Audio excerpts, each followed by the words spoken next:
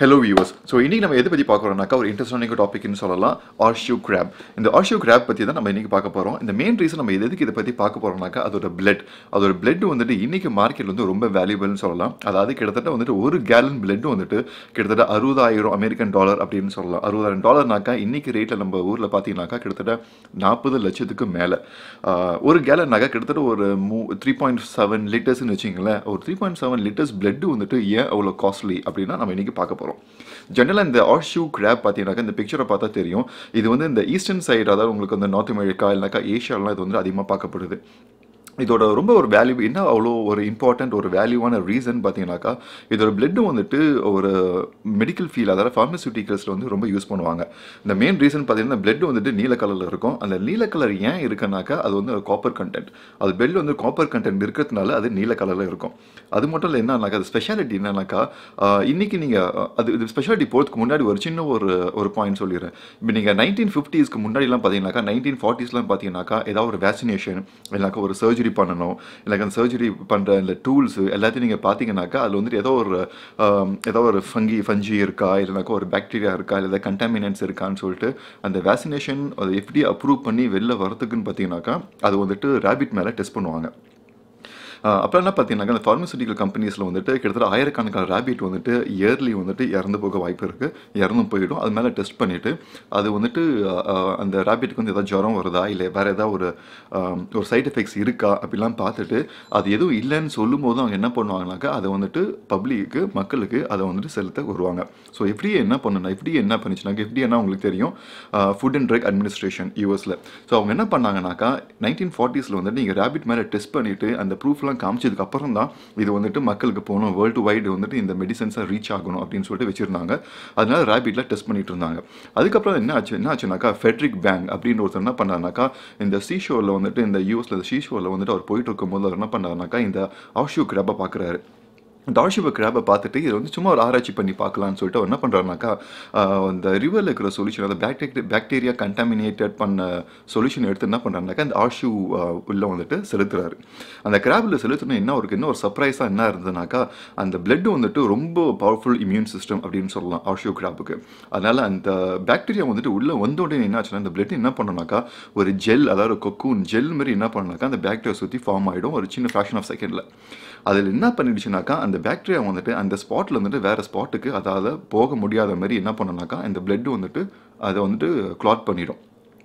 So இதை பார்த்து அவருக்கு என்ன பண்ணால் ஒரு புதுசான ஒரு மெத்தட் கண்டுபிடிச்சிருக்கேன். என்ன பண்ணாருனாக்கா இன்னும் கொஞ்சம் அட்வான்ஸ்டாக என்ன பண்ணாருனாக்கா அந்த பாக்டீரியாவை எடுத்துட்டு அதை இன்னும் ஒரு 5 to 10 minutes பாயில் பண்ணி அந்த பாக்டீரியாலாம் சாகடிச்சிட்டு அது என்ன பண்ணாருனாக்கா திருப்பியும் வந்துட்டு அந்த Horseshoe உள்ள அந்த பிளட்ல வந்துட்டு செலுத்துறாரு. அப்பயும் என்ன பண்ணுதுனாக்கா அந்த இம்யூன் சிஸ்டம் என்ன பண்ணுதுனாக்கா ஒரு பியூட்டிஃபுல் என்ன பண்ணுதுனாக்கா அந்த செலுத்தின வந்து இந்த சொல்யூஷன் வந்துட்டு பாக்டீரியா வந்துட்டு இறந்துருந்தாலும் திருப்பியும் அதை சுற்றி வந்துட்டு ஒரு ஜெல் மாதிரி வந்துட்டு ஒரு ஃபார்மேஷன் கொண்டு வந்தது.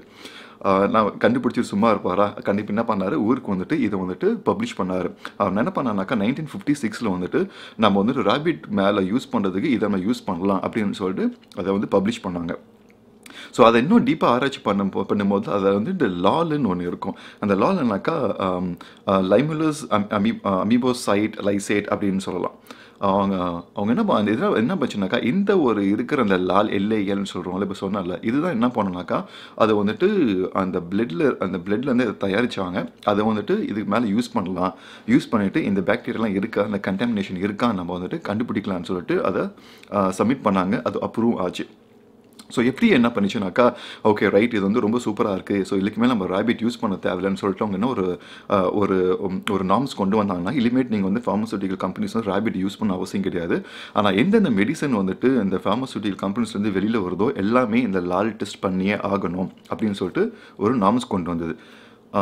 அது போட்ட உடனே உங்களுக்கு தெரியும் நம்மளோட மென்டாலிட்டி எப்படி இருக்கும்னு. உடனே அந்த பிஸ்னஸ் வந்துட்டு சூப்பராக வந்து பரவிடுச்சுன்னு தான் சொல்லணும். ஸோ அன்னிலேருந்து பார்த்தீங்கன்னாக்கா இன்றைக்கி வரைக்கும் அமெரிக்காலையும் சரி ஒரு ஃபேமஸான ஒரு 6 ஃபார்மசூட்டிக்கல் கம்பெனிஸ் வந்துட்டு லேப் வந்துட்டு லைசன்ஸ் எடுத்து வச்சுருக்காங்க. இப்போ இந்த பிக்சர்லாம் பார்த்தா தெரியும். அவங்க என்ன பண்ணாங்க, வருஷத்துக்கு குறைஞ்சபட்சம் 6 லட்சம் Horseshoe crab வந்துட்டு பிடிச்சி அதுலேருந்து பிளட்டை வந்துட்டு ஹார்வெஸ்ட் பண்ணுவாங்க. இந்த பிக்சரை பார்த்தா அவங்க தெரியும். அதை திருப்பி வச்சுட்டு அந்த நடுவில் வந்து ஒரு நீடில் மாரி குத்திட்டு அந்த பிளட்டை வந்துட்டு அவங்க வந்துட்டு ட்ரெயின் பண்ணுவாங்க. அந்த பிளட் வந்துட்டு அவங்க என்ன சொல்கிறாங்கனாக்கா, இந்த இந்த கிராப்லேருந்து நீங்கள் பிளட் வந்துட்டு 1/3 பிளட் நீங்கள் வெளியில் எடுத்தாலும் அந்த கிராப்ஸ் ஆகாது, அது வந்து திருப்பி உயிர் பொழைச்சிக்கும், அதுக்கு ஒன்றும் நார்மலாக இருக்க மாதிரி தான் இருக்கும்னு சொல்லிட்டு அவங்க சொல்கிறாங்க. பட் அதை தியரிட்டிக்கலாக வந்துட்டு இவங்க ப்ராக்டிக்கலாக பல கம்பெனி வந்துட்டு அதை ஆராய்ச்சி பண்ணி பார்க்கும்போது என்ன கண்டுபிடிச்சாங்கனாக்கா, கண்டிப்பாக அது உண்மை கிடையாது. அதாவது பல ஹார்ஸ்ஷூ கிராப் வந்துட்டு இறந்து போகுதுன்னு சொல்லிட்டு அவங்க கண்டுபிடிச்சாங்க. இப்போ நார்மலாக நீங்கள் பிளட் கொடுக்குற ஆளாக இருந்தால் உங்களுக்கு தெரியும், நீங்கள் ஒரு பிளட்டை கொடுத்து நீங்கள் கொடுத்து முடிச்ச உடனே உங்களுக்கு ஒரு ஃபீல், ஒரு டிசினஸ் மாரி தெரியும். நான் ஆல்ரெடி கொடுத்துருக்கேன், நான் எல்லாம் கண்டிப்பாக சொல்கிறேன். நான் கொடுத்து முடிச்சோடனே உங்களுக்கு வந்துட்டு சின்ஸ் ஒரு குவான்டிட்டி ஆஃப் பிளட் உங்கள் உடம்புலேருந்து போனதுனால உங்களுக்கு வந்து ஒரு டிசி மாரி ஒரு டிசி ஃபீலிங்ஸ் இருக்கும். அதெல்லாம் இருக்கக்கூடாது, மயக்கம் வந்துடக்கூடாதுன்னு சொல்லிட்டு உங்களுக்கு வந்து இந்த ஃப்ரூட்ஸு இல்லைக்கா ஜூஸஸ் மாதிரி கொடுப்பாங்க. இந்த மாதிரி வந்துட்டு நீங்கள் ஹார்ஸ்ஷூ கிராப்பை நீங்கள் அங்கே ஹார்வெஸ்ட் பண்ணிவிட்டு அந்த பிளட்டை ட்ரெயின் பண்ணிவிட்டு அவங்க அதாவது 3 நாள் கழிச்சு 72 ஹவர்ஸ் கழிச்சு வந்து என்ன பண்ணுவாங்க, திடீர்னு போய் கடலில் வந்து ஷோவில் வந்து விட்டுடுவாங்க. இந்த ஆராய்ச்சி பண்ணி பார்க்கும்போது அவங்க என்ன கண்டுபிடிச்சாங்கனாக்கா, அவங்க ஃபார்மசூட்டிக்கல் கம்பெனிஸ் வந்து ஒரு பர்சன்ட் 2% தான் இறக்குதுன்னு சொன்னாலும் அவங்க ஆராய்ச்சி பண்ணதில் வந்து கிட்டத்தட்ட 15% 25% இறந்துருது அப்படின்னு கண்டுபிடிச்சாங்க. இன்னைக்கு வரைக்கும் ஃபார்மசூட்டிக்கல் கம்பெனிஸ்னால ஒரு வருஷத்துக்குன்னு பார்த்தீங்கன்னா குறைஞ்சபட்சம் ஒரு 2 லட்சம் ஹார்ஸ்ஷூ கிராப்ஸ் அது இறக்கப்படுதுன்னு தான் சொல்லலாம். நீங்கள் பிளட் எடுத்து ட்ரெயின் பண்ணி கடலில் விட்டதுக்கப்புறம் அதை வந்து திருப்பி அதை வந்து அதோட இடத்துக்கு வந்துட்டு அது மைக்ரேட் பண்ணுறதா இருக்கட்டும், இல்லை அதுக்கு அடுத்து வர ரீப்ரொடக்ஷனுக்காக இருக்கட்டும், எல்லாத்துக்கும் அது வந்துட்டு கொஞ்சம் அதோட லைஃப் ஸ்டைல் வந்து சேஞ்ச் ஆகுதுன்னு தான் அதுன்னு சொல்லலாம். அதோட இன்னொரு பியூட்டிஃபுல் என்னன்னாக்கா, இந்த ரெட் நாட்னு ஒரு பேர்ட் இருக்குது. இந்த பிக்சரை பார்த்தா உங்களுக்கு தெரியும். இந்த ரெட் நாட் பேர்ட்னு பார்த்தீங்கன்னாக்கா உலகத்திலே வந்துட்டு சில பேர்டு தான் வந்துட்டு ரொம்ப தூரம் மைக்ரேட் பண்ணி போகும், மைக்ரேஷன் பண்ணி போகும். அதில் இந்த ரெட் நாட் வந்து ஒன்று. இந்த ரெட் நாட் வந்துட்டு கிட்டத்தட்ட பார்த்தீங்கன்னாக்கா ஆர்டிக்கில் இருந்துட்டு உங்களுக்கு வந்துட்டு சதர்ன் அமெரிக்கா வரைக்கும் அது வந்துட்டு மைக்ரேட் பண்ணும். ஒரு வருஷத்துக்கு கிட்டத்தட்ட பார்த்தீங்கன்னாக்கா 9000 மைல்ஸ், அதாவது 9000 மைல்ஸ் என்ன பார்த்தீங்கன்னா கிட்டத்தட்ட உங்களுக்கு ஆல்மோஸ்ட் உங்களுக்கு 15,000 கிலோமீட்டர்ஸ்க்கு மேலே வந்துட்டு ஒரு வருஷத்துக்கு வந்து இதை மைக்ரேட் பண்ணும். இதோட மெயின் ஃபுட்டுன்னு பார்த்தீங்கன்னாக்கா இந்த பே ஏரியாவில் இருக்கிற ஹார்ஸ்ஷூ போடுற முட்டைகள் தான். அதான் அதோட ஒரு ஃபுட்டுன்னு சொல்லலாம். இந்த ஹார்ஸ்ஷூ பார்த்தீங்கன்னாக்கா உங்களுக்கு வந்து 20 பேட்சஸாக முட்டை வந்துட்டு லே பண்ணும். அதாவது ஈச் பேட்ச் வந்து 40,000 வரைக்கும் அது லே பண்ணும். இதெல்லாம் என்ன ஆச்சுனாக்கா, இந்த ஹார்ஸ்ஷூ வந்து கொஞ்சம் கொஞ்சம் குறைஞ்சிக்கிட்டே வருது. ஏன்னா வந்து இந்த ஃபார்மசூட்டிக்கல்ஸ் யூஸ் பண்ணுறதுனால இது குறைஞ்சிக்கிட்டு வரதுனால இந்த மைக்ரேஷன் ஆகிற பேர்டு வந்துட்டு எக்ஸ்டிங்ட் ஆகுதுன்னு சொல்லலாம். அதுவும் வந்து குறைஞ்சிக்கிட்டே வருது. ரெண்டுத்துக்குமே உங்களுக்கு வந்துட்டு அதோட எக்ஸிஸ்டன்ஸ் வந்து குறைஞ்சிக்கிட்டே வருதுன்னு சொல்லிட்டு என்ன பண்ணாங்கனாக்கா, ஏதாவது ஒரு ஆல்டர்னேட்டிவ் கண்டுபிடிக்க முடியுமான்னு சொல்லிட்டு 1990s வந்துட்டு டிங்கின்னு சொல்லிட்டு என்ன பண்ணாங்க, ஒரு பயாலஜிஸ்ட் சிங்கப்பூரில் அவங்க என்ன பண்ணாங்கனாக்கா ஒரு ஆராய்ச்சி பண்ணாங்க. நம்ம ஏன் இந்த பிளட்டில் இருந்துட்டு இந்த ஹார்ஸ்ஷூவில் என்ன கண்டுபிடிச்சாங்கனாக்கா, இந்த ஹார்ஸ்ஷூ லாலுன்னு சொன்னால லாலுன்னு கண்டுபிடிக்கிறாங்கல்ல, இந்த லால் வந்துட்டு அந்த டெஸ்ட் பண்ணதுக்கு முக்கியமான காரணம் பார்த்தீங்கன்னா இந்த ஜீனில் இருக்கிற ஒரு சி ஃபேக்டர் அப்படின்னு சொல்லுவாங்க. இந்த சி ஃபேக்டரை மட்டும் நம்ம எடுத்துட்டு இந்த ஜீனை வந்து நம்ம லேபில் கல்டிவேட் பண்ணாக்கா நம்ம உயிரோட ஹார்ஸ்ஷூ வந்து பிடிச்சிட்டே இருக்க தேவையில்லை. நம்ம வந்து லேபில் வச்சுட்டு கொஞ்சம் பிளட்டை வச்சுக்கிட்டு அதை ரீகல்டிவேட் பண்ணிக்கிட்டே இருக்கலாம். எப்படி நீங்கள் வந்துட்டு இந்த ஃபஞ்சியெல்லாம் வந்துட்டு நீங்கள் வந்துட்டு லேபில் ரீகல்டிவேட் பண்ணுறீங்களோ அது மாதிரி பண்ணலாம்னு சொல்லி ஆராய்ச்சி பண்ணாங்க. ஆனால் அது ரொம்ப கஷ்டமாகவே இருந்து தான் சொல்லலாம். என்ன ரீசன்னாக்கா, நீங்கள் இப்போ உங்களுக்கே தெரியும், என் கையில் பாக்டீரியா இருக்கும், இல்லை நீங்கள் குடிக்கிற தண்ணியில் இருக்கும், எங்கே பார்த்தா ஒரு சின்ன பாக்டீரியா கண்டிப்பாக இருக்க தான் செய்யும், அது நேச்சுரலாக.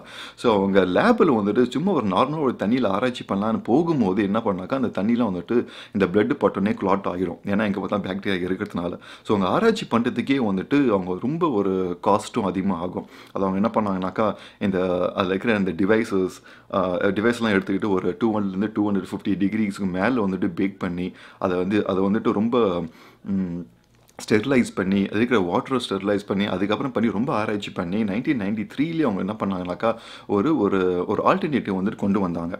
இதை நம்ம லாலுக்கு பதில் யூஸ் பண்ணலான்னு சப்மிட் பண்ணாங்க. ஆனால் அது தியரிட்டிக்கலாக அது வந்து ப்ராசஸ் ஆகி பேப்பரில் வரத்துக்கே வந்துட்டு 2003 ஆகிடுச்சு. அதுக்கப்புறம் வந்துட்டு அது 2003 ஆகிடுச்சு. ஆனால் அது வந்துட்டு ஃபார்மசூட்டிக்கல் கம்பெனிஸ் வந்துட்டு அதை எடுத்துக்க வந்துட்டு முன் வரலை. அவங்க என்ன சொன்ன ஒரே காரணம் என்ன சொன்னாங்கனாக்கா, இந்த மேனுஃபேக்சர் பண்ணுற இந்த வேக்சின்ஸும் சரி, இந்த மெடிசன்ஸ் சரி எல்லாமே வந்துட்டு FDA வந்துட்டு லால் டெஸ்ட் பண்ணால் தான் வெளியில் வரணும். சப்போஸ் அதில் வந்துட்டு நீங்கள் புதுசாக ஏதாவது ஒரு டெக்னாலஜி எடுத்துக்கிட்டு இதை நீங்கள் ஆராய்ச்சி பண்ணி இல்லை நீங்கள் டெஸ்ட் பண்ணி நீங்கள் அப்ரூவ் பண்ணிட்டீங்க, நாளைக்கு ஏதாவது ஒரு பிரச்சனைன்னு வந்ததுனாக்கா உங்களுக்கு கம்பெனி உங்களுக்கு இழுத்து மூட்டுற மாதிரி ஆகிடும். அதில் வந்து ஒரு பெரிய லாஸஸ் இருக்குது, பெரிய பிரச்சனைலாம் இருக்குது. அது இல்லாமல் இந்த 1993ல இந்த ஆல்டர்னேட்டிவ் உருவாக்குனாங்கல்ல, அவங்க எதுனாக்கா லான்ஸா அப்படின்னு சொல்லிட்டு ஒரு மெடிக்கல் கம்பெனி தான் அதை வந்துட்டு சப்ளை பண்ணுச்சு. ஸோ உலகத்திலே ஒரே ஒரு கம்பெனி மட்டும் தான் சப்ளை பண்ணுது. அது அந்த கம்பெனிக்கு சப்போஸ் நாளைக்கு ஏதாவது ஒரு ஆயிடுச்சுனாக்கா நாங்கள் எங்கே போவோம்னு சொல்லிட்டு, அதனால இன்னைக்கு வரைக்குமே என்னன்னாக்கா இன்னும் 2-3 ஆல்டர்னேட்டிவ் வந்துட்டாலும் இந்த லால் டெஸ்ட் வந்துட்டு போகவே இல்லைன்னு தான் சொல்லலாம். 2013ல வந்துட்டு 2013ல என்னோட வந்துட்டு எப்படி என்ன பண்ணுச்சுனாக்கா, அவங்க இந்த லால் மட்டும் இல்லை, நீங்கள் வந்து இந்த எக்ஸ்ட்ரா இருக்கிற இந்த ஆல்டர்னேட்டிவ்ஸை வச்சு கூட நீங்கள் வந்துட்டு இந்த ப்ராசஸ் வந்து நீங்கள் அப்ரூவ் பண்ணலாம் அப்படின்னு சொல்லிச்சு. ஆனால் இன்னும் ஃபார்மசூட்டிக்கல் கம்பெனிஸ் வந்துட்டு அதை வந்து ஒத்துக்க மாட்டேங்குது. அவங்க என்ன சொல்கிற ஒரே காரணம்னாக்கா, நீங்கள் சொல்லிடுறீங்க, பட் வந்து FDA என்ன பண்ணணும்னாக்கா, நீங்கள் எதை வச்சு நீங்கள் வந்துட்டு டெஸ்ட் பண்ணீங்க, எல்லாம் உண்மையாக டெஸ்ட்லாம் ஒழுங்காக வந்து போயிருக்கா, நீங்கள் வேறு ஆல்டர்னேட் யூஸ் பண்ணியிருக்கீங்க, அதுக்கு எதாவது சைட் எஃபெக்ட்ஸ் இருக்கான்னு சொல்லிட்டு பல ஸ்டேஜுக்கு அப்புறம் தான் உங்கள் மெடிசன் வந்துட்டு அப்ரூவே ஆகும். ஸோ இவ்வளோ ஒரு இன்டெரக்டாக போகிறதுக்கு நம்ம லால் வச்சுட்டு இந்த ஹார்ஷூ கிராபோட பிளட்டை வச்சு நம்ம டெஸ்ட் பண்ணிடலாம்னு சொல்லிட்டு இன்னைக்கு வரைக்கும் அவங்க பண்ணிகிட்டு இருக்காங்க. அதனால் பல ஹார்ஷூ வந்துட்டு அழிஞ்சிக்கிட்டு இருக்குதுன்னு தான் சொல்லலாம். இப்போ நீங்கள் பிக்சரை பார்த்ததுக்கு உங்களுக்கு தெரியும், இந்த ஹார்ஷூ வந்துட்டு என்னதான் அது பார்க்கறதுக்கு வந்துட்டு அந்த தோலில் ரொம்ப ஒரு கடமாக இருந்தாலும் அது வந்து ரொம்ப சென்சிட்டிவ் டு லைட்டுன்னு சொல்லலாம்.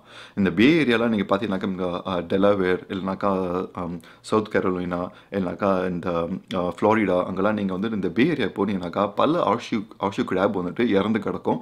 அந்த ஹார்ஷூ கிராப் பார்த்தீங்கன்னாக்கா சப்போஸ் இந்த காக்ரோச் மாரி நீங்கள் திருப்பி கிச்சின்னு வச்சிங்களேன், அது திருப்பி வந்துட்டு நார்மல் ஸ்டேஜில் வந்துட்டு வரத்துக்கு வந்துட்டு அது ரொம்ப கஷ்டம், அதை வரவே முடியாது. அது தலைகளாக இருக்கும்போது இந்த சன்லைட் பட்டானாக்கா கொஞ்சம் நேரத்துலேயே அது வந்துட்டு ட்ரை ஆகி அது இறந்து போயிடும். முக்கால்வாசி அது இறக்கத்தே வந்து இந்த ட்ரைனஸ்னால. ஸோ ஆல்ரெடி இதுலேயே இறந்து போகுது. அது இல்லாமல் நீங்கள் பிடிச்சி அதை ரத்தத்தை ட்ரெயின் பண்ணி வர நீங்கள் வந்து ரிலீஸ் பண்ணுறீங்க. அது இல்லாமல் அதில் நீங்கள் டிரான்ஸ்போர்ட் பண்ணும்போதெல்லாம் பார்த்தீங்கன்னாக்கா உங்களுக்கு தெரியும், இந்த இப்போ இந்த பிக்சர் பார்த்தீங்கன்னாக்கா உங்களுக்கு ஒரு பெரிய ஒரு டப்பாவில் வந்துட்டு அது லைக் கோர்வையாக வந்துட்டு அதை வந்து அப்படியே கொட்டி வச்சு டிரான்ஸ்போர்ட்லாம் பண்ணுறாங்க. அதிலே பல இதுக்கு வந்துட்டு அடிலாம் பட்டு சாக வாய்ப்பு இருக்குது.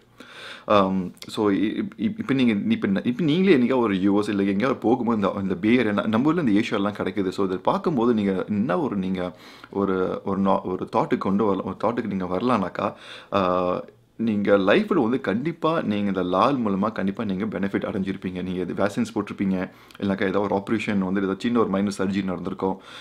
எதுவாக இருந்தாலும் இந்த லாலில் டெஸ்ட் பண்ணாமல் வர வாய்ப்பே கிடையாது. ஸோ இன்றைக்கி வரைக்கும் நினச்சிக்கோங்க, இன்றைக்கி வரைக்கும் நீங்கள் எல்லாருமே ஏதாவது ஒரு ஹார்ஷூ கிராப்னால கண்டிப்பாக நீங்கள் உதவி அடைஞ்சிருக்கீங்கன்னு தான் சொல்லலாம்.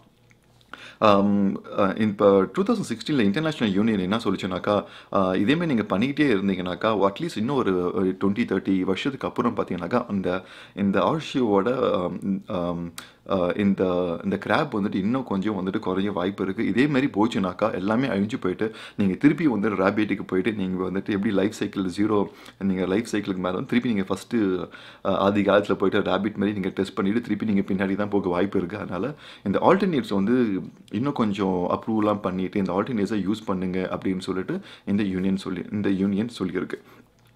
ஸோ இதை வந்து சில பேர் இல்லீகலாக பண்ணுவாங்க. ஆனால் இது இன்னைக்கு வரைக்கும் இந்த சொன்ன அந்த 6 இல்லை 7 இந்த ஸ்லைடில் பார்த்தா தெரியும், இந்த 6ல் இருக்கிற இந்த லேப் மட்டும்தான் இது வந்துட்டு லைசன்ஸ் எடுத்து அவங்க வந்து இன்னும் அரெஸ்ட் பண்ணி இருக்கிறாங்க அப்படின்னு சொல்லலாம். ஸோ இந்த டாபிக் உங்களுக்கு பிடிச்சிருந்தாக்கா லைக் பண்ணுங்கள், கமெண்ட் பண்ணுங்கள், ஷேர் பண்ணுங்கள், சப்ஸ்கிரைப் பண்ணுங்கள். இதேமாரி இன்னொரு சுவாரஸ்யமான விஷயத்தில் நான் கூடிய சீக்கிரம் உங்களை சந்திக்கிறேன். டில் then is by from Sebastian. Thank you.